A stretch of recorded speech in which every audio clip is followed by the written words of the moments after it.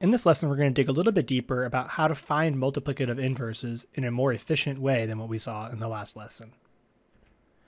So computing greatest common divisors and multiplicative inverses isn't really that hard from a mathematical point of view, but it does require factoring numbers down, which takes a long time. And this is the first time we're encountering that in this course, but it is a big idea in modern cryptography. So we'll see it time and time again throughout the course. Factoring is a slow process. And it only gets slower as numbers get bigger and bigger. So if a number is twice as large, it might actually take more than twice the time to factor that new number. Luckily, there's some nice mathematics that have made factoring a little bit faster than it would be otherwise. And this is a piece of mathematics that comes from Euclid. Euclid that you maybe have heard about in a geometry class, more specifically Euclid of Alexandria, who helped develop the Euclidean algorithm, or as maybe better put, is known for the Euclidean algorithm. It appeared in his book called Euclid's Elements back around 300 BC, and it can really efficiently compute the greatest common divisor of two numbers, which we'll see is really going to be helpful for our work. In fact, this algorithm is probably not developed by Euclid. He was pretty well known for often just compiling work by other mathematicians that came before him. And since then, this algorithm was discovered independently from his work in both India and China, although it might have happened to be a century or two later. It's a little bit of a falsehood to say this algorithm truly belongs to Euclid. But what is important is that we know it's been around for over 2,000 years and it's still got some great uses today. So let's see this algorithm in action, and then we'll dig into why it works. So suppose you've got two numbers, A, which is 707, and B, which is 980, and you're interested in finding the greatest common divisor of those two numbers. Well, what the Euclidean algorithm claims is that instead of solving the original problem, which would involve factoring 707, factoring 980, and looking for all of the common factors to build up that common divisor, the biggest one, we could instead simplify the problem by instead finding the greatest common divisor of 707, the first number, and 980 minus 707, the difference between them. Notice we just subtract the smaller from the biggest, but mathematically this would work either way, but this will get us to our result much faster. So now our problem is to find the greatest common divisor of 707 and 273. Smaller numbers are easier to factor, faster to factor. But why stop at this once? If that rule is true, and we've not proven that it is yet, why would we sell ourselves short? We should do the same trick again. Let's take that 273 and subtract it from 707, and now find the greatest common divisor between 434 and 273. Even smaller numbers. But why stop now? Go again. And instead we can find the greatest common divisor between 161 and 273. And we can go back and forth like this, subtracting the smaller number from the largest number until eventually we get down to either these two numbers are the same, in which case we can pretty easily inspect that the greatest common divisor of 7 and 7 is itself 7. Or if you went one step further, maybe you didn't catch that, one of your two terms would be 0, by which case you know the other number must be the greatest common divisor. So it turns out this is much faster than factoring 707 and 980 down to its component primes, grouping them up to get the greatest common divisor, because this is just a bunch of simple subtractions, which for both a human and a computer are very easy to do. There's really not a lot of thinking that goes on, just a process that you can follow. So they're much quicker to do. Let's figure out why this works, though. This all hinges on the fact that Euclid poses that instead of finding the greatest common divisor of the two numbers as they are, that instead you can find the greatest common divisor of the smaller number and then the difference between the bigger and the smaller number, and you'll get the same answer. It turns out you can check that it is true. 7 is the greatest common divisor of 707 and 980, but let's find out why. So let's talk about why the Euclidean algorithm works. Let's start by supposing we have some number n that we define to be the product of d and x. We have a second number m, which we define to be the product of d and y, where d, x, and y are all positive integers, and then therefore n and m are also product integers, positive integers. Notice that d will divide both the numbers n and m because they both, n and m, have d as a factor. And that's how we define divisibility when we're talking about numbers. That if a number has a second number as one of its factors, that second number divides the first number.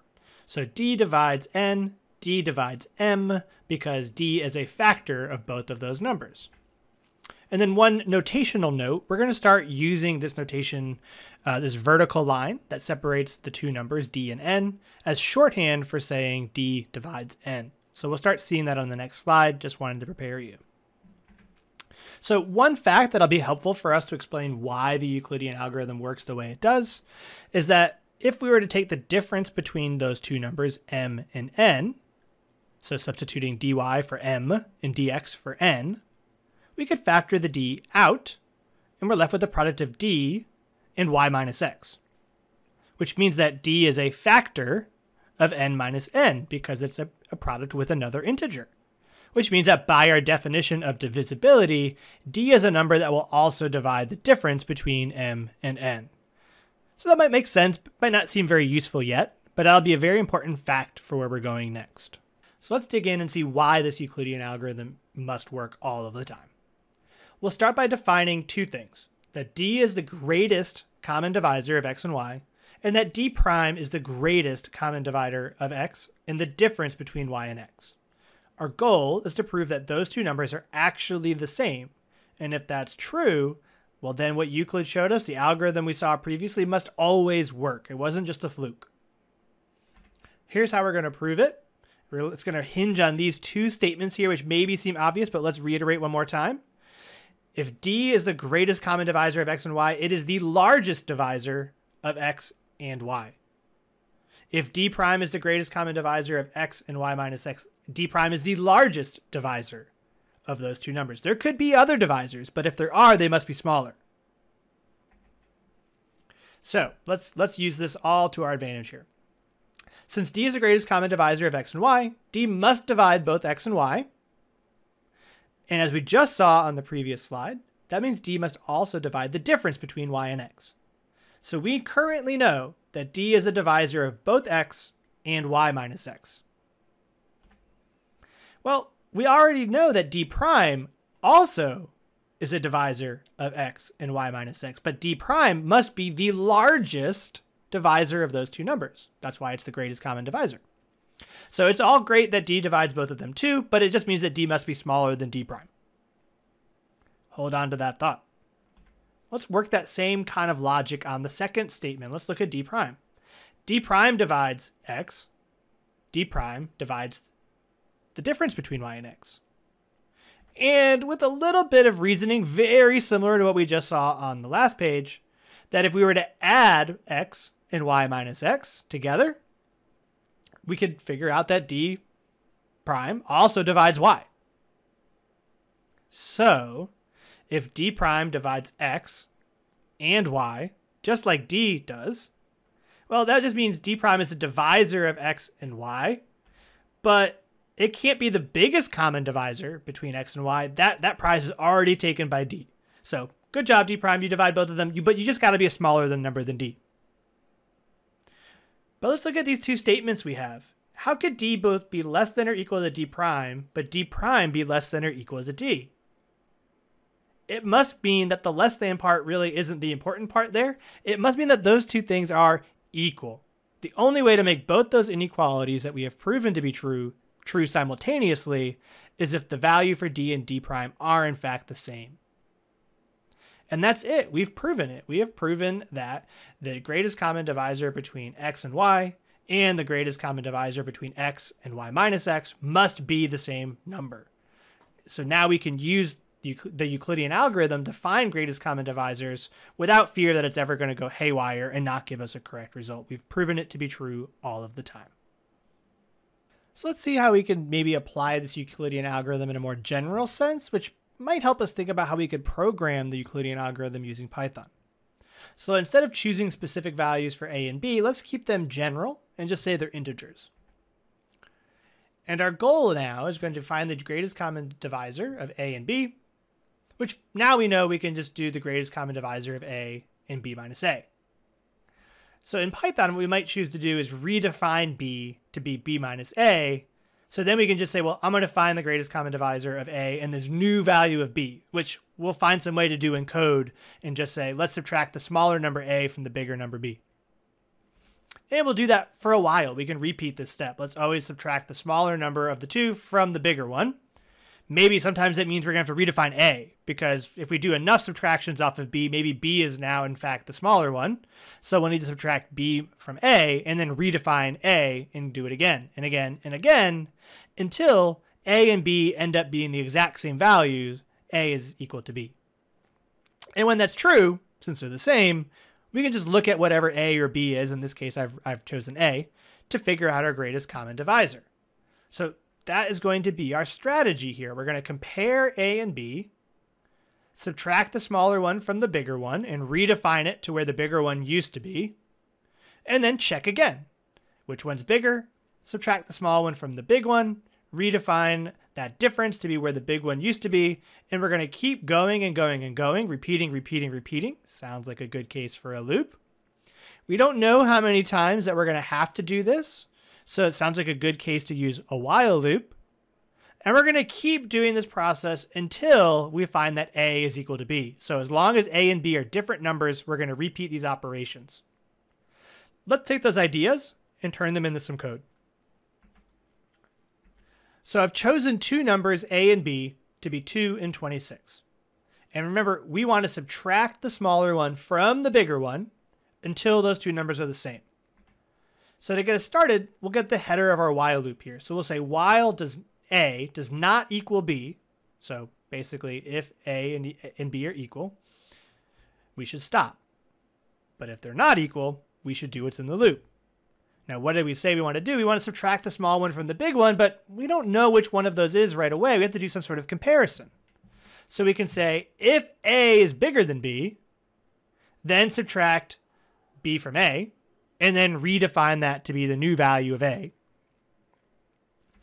Else, and this is a new Python command for us today, we haven't seen this, else subtract A from B and redefine that to B. What the else statement does is that if your if statement ends up being false, you can give it a secondary line of code to run when that's the condition. So in this case, if A is bigger, subtract B from A, otherwise subtract A from B. And then it's going to go back up to the top of the loop, and it's going to keep going, going, going, until A and B ultimately end up being equal to each other, which means the loop will stop and it will show us the value of A, which is 2, which we know is the greatest common divisor of 2 and 26. Let's real quick look at the visualization of this in code. And notice it's only going to take 40 steps for it to do it, which sounds like a lot, but for a computer goes really quickly. All right, let's take a look at this code run. So we'll step through and define our values for A and B to be 2 and 26, and we jump into the loop. So it's going to compare those two. And as long as they're not equal, which they are not, it will run the code. So it's going to go to this if statement next and see if A is bigger than B. That's not true. So we're going to hop over line 5, and we're going to go to the content of the else loop or the else statement instead. So it's going to do B minus A and store that back to B. So we should see B decrease by 2 when we run that next line of code. And it does. And it goes back up to the top of the loop and checks, are they equal yet? Nope, they're not. So we're going to keep on going. Is A bigger than B? Nope. Go to the else statement. And this is going to go on for a while. So we're going to keep stepping through this code. We can see B continuing to be incrementing lower and lower until eventually it hits 2. And now when we get to this while loop, it says while A is not equal to B, but they are equal, this is no longer a true statement. So we get out of the loop and we run the final line of code, line 9, which will print to the screen our greatest common divisor. Let's take another look with slightly different numbers to see how it affects the runtime. So we can see here that A is a slightly bigger number now, 7. All the rest of the code is exactly the same. And as we step through, we can see the same thing start at first, and we increment until B is now smaller than A. And now when we go to the next step, the if statement resolves to be true, so we're going to run line 5. So we're going to subtract B from A, and now A is the smaller one, so we're going to run the else statement, and now A is still smaller. We'll run the else statement once more. B is now smaller. We'll run it again, and now the two are equal. And it turns out we jump out of our loop, and our greatest common divisor is 1, which is true. Since A is prime, the biggest divisor it must have with 26 is 1, since B equals 26, does not have 7 as a factor. That only took 25 steps, even shorter. So certain conditions for A and B will cause us to run faster or slower, but we'll see it's not that many steps for the computer to do to get a greatest common divisor. That's the beauty of this algorithm. It operates very efficiently. We can see here that if we redo the example of 707 and 980 and find their greatest common divisor of 7, it only took 37 steps. It's actually less than 2 and 26 in order for the computer to do it. And if you put in really big numbers, so 765,873 and 3,945,934, only takes the computer 148 steps in order to do that to find that those two are actually relatively prime. They share no factors besides 1. We'll continue to work with this algorithm throughout the course, and these numbers will only get larger and larger as we do it. It turns out there's even a slightly more efficient way in the computer for us to do this. This is the way Euclid envisioned this algorithm, but we've been able to update it with modern times and operations that maybe Euclid was not quite aware of at the moment. So we can do a little bit better, but we'll save that for another lesson. It turns out there's an extension to this algorithm. We could even do better than just finding the greatest common divisor. If we just keep track, we do a little bookkeeping as we work through our algorithm, we can actually figure out not only what the greatest common divisor is, but if that greatest common divisor is 1, we can actually find the multiplicative inverse, which is really why we care about this in this course, is that we're trying to find multiplicative inverses for our various sized alphabets. So what this extended Euclidean algorithm allows you to do is solve equations very efficiently that are in the form: the greatest common divisor between two numbers equals the first number times x plus the second number b times y. So we're going to look for x's and y's that solve this equation, and we'll see why that's important to us to finding multiplicative inverses in just a moment. When we can find that the greatest common divisor between our two numbers is 1, and once you know x and y, you can mod by a or b in order to get the following equations, or maybe more specifically, the following equivalencies. You can see that 1 is going to be congruent to by mod a, because if I mod by a, if you look at our equation, well, they read in the middle of the screen, it says by plus some multiple of a. So if I mod by a, the ax part is equivalent to a 0. It's just we're adding on some multiple of a, some multiple of our modulus, so it actually doesn't impact our congruent statement. Likewise, if we were to mod by b and get a congruent statement here, well, we're just left with ax, because the original equation was ax plus by, some multiple of b. So if we mod by b, those multiples are equivalent to adding 0 once we get it down to our congruent statement. Why is that important? Well, if we know that two numbers are congruent to 1 in a particular modulus, then we know those two numbers are actually inverses of each other, multiplicative inverses of each other, which is what we're trying to do. Find the multiplicative inverse in a particular modulus. Let's see how this all works out. Say we want to find the multiplicative inverse of 7 in mod 26. You might remember from a previous lesson what that is, but I'm not going to tell you. See if you remember. And then we're going to go ahead and figure it out. Our goal is to obtain some equation in the form of the greatest common divisor of a and b, such that it's equal to ax plus by. So for these specific numbers, the greatest common divisor of 7 and 26 we know is 1. We just saw it. And we're looking for that 1 to be equal to 7x plus 26y. So a, in this case, is our 7, our key, and 26 is our m, or our modulus, or the size of our alphabet. So this is the goal. We want to get our equation to look like this, so we can figure out what x and y are. And then once we get it into this form, we'll be able to find our inverse. Let's get to work. So to get there, we have to start with these equations. And they're going to seem pretty obvious and maybe not very useful at first, but trust me, we're going to put them to good use in just a moment. Equation 1 is just specifying that 26 is equal to 7 times 0 plus 26 times 1. The second equation is that 7 is equal to 7 times 1 plus 26 times 0. While these aren't inherently helpful quite yet, they are somewhat in the form of what we're trying to get to. A number on the left is equal to 7 times the multiple plus 26 times the multiple.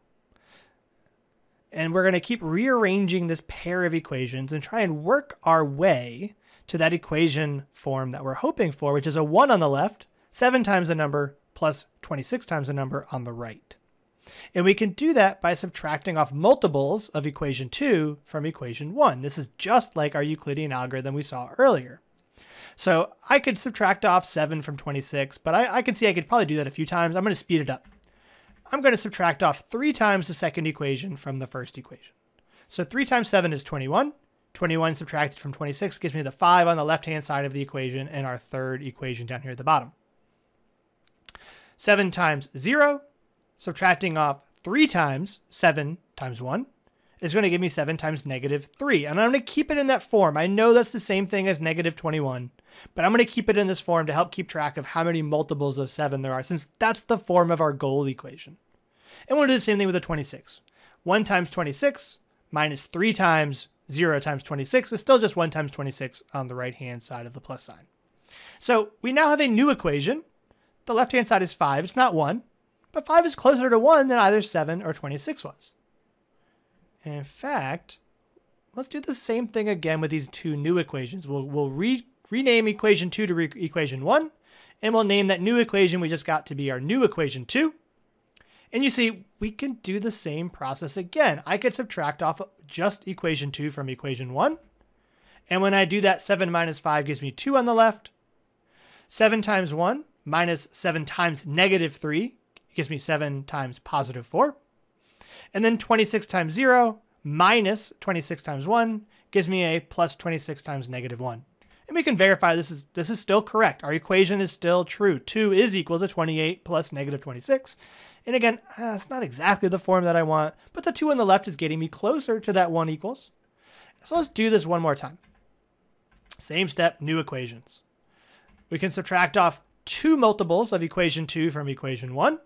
So 5 minus 2 times 2 gives me the 1 on the left. Ooh, that's what we're shooting for. We're getting close now. And on the right-hand side of the equals, if we subtract off 7 times negative 3, and we subtract from that 2 times 7 times 4, we'll get 7 times negative 11. And on the right-hand side, same thing with the multiples of 26, we'll obtain 26 times 3. And we can verify that this is correct, that the numbers on the right-hand side actually do add up to 1. And we're at our goal. We've got our equation into the form that we were hoping for. Now, why was that helpful? We got the solutions. X is negative 11 and y is 3. Let's use them. So remember, we have 1 is equal to 7 times negative 11 plus 26 times 3. Our goal is to figure out what number 7 could be multiplied by in order for it to equal or be congruent to 1 in mod 26. If we take this equation and mod by 26, that 26 times 3 is effectively adding by 0. Remember, any number that you add multiples of 26 to, in this case we've added 3 multiples of 26, are effectively adding by 0 after we're done applying the mod operator in a mod of 26. So we're left with the statement that 1 is congruent to 7 times negative 11 in mod 26. So 7 and a negative 11 then meet our requirements to be multiplicative inverses. They multiply together to give you a congruency value of 1 in mod 26. We did it. Now, conventionally, we want our inverse keys to be between 0 and 25 if we're working in mod 26. So we can just do our mod operator on negative 11 to find out its equivalent is 15 in mod 26. So we would say that 7 and 15 are multiplicative inverses in mod 26. And we've now just seen how the extended Euclidean algorithm allows us to quickly compute that. It took a few steps, but we'll see that this is a nice way to do this as the numbers get larger and larger and larger. 26 possible attempts. Yeah, we could write a little loop to brute force this for us. But when our mod is in the hundreds or thousands of digits, we're not going to want to try them all. We won't be able to try them all. But this algorithm will still work relatively efficiently in order to get that same result. We'll learn how to program this algorithm a little bit later on in the course, but for now, we're going to be doing this by hand. So it might be helpful to find a little shorthand so you don't have to keep writing down all of those computations, all of them. So the way we're going to do that is we're going to keep track of, you might have already picked up on this watching the work, all we really need to keep track of are those two numbers that represent the multiples of 26 and 7. So I'm going to create a little table along the right-hand side here as we copy down the equations that we produced on the previous couple of slides. So far I've got this first equation, 26, and it has 1 multiple of 26 and 0 multiples of 7 in order to produce that total of 26. The second equation we have with 7 was equal to 26 times 0 plus 7 times 1. So I've marked those coefficients to 26 and 7 as 0 and 1 on the table on the right-hand side. Then we had 5 was equal to 26 times 1 plus 7 times negative 3. So I've written the 5 down the left-hand column and then the 1 in the -3 to keep track of the multiples of 26 and 7 that are indicated in the 2 columns. And then 2, -1, and 4 become the coefficients in the table for the next equation. And then 1, 3, -11 on the last row. And we know that that -11, the one under the 7 column, because we modded by 26, that -11 is our inverse. And that's how we've got to 15 being our multiplicative inverse. I think that working with these just these coefficients on the right is going to be a much quicker process for you. We don't really care about the 26 and the 7s in the equations. We just care about the coefficients that come along for the ride. And we can perform that same difference or subtraction between one row and the next without having to write everything down. I think this will really speed it up for you. And that's our Euclidean algorithm, what it is, how to use it, and why it always works. I think you'll find it to be a very efficient way for you to first verify that a particular number has a multiplicative inverse in a particular modulus, and then use the extended version of the algorithm to figure out what that inverse is.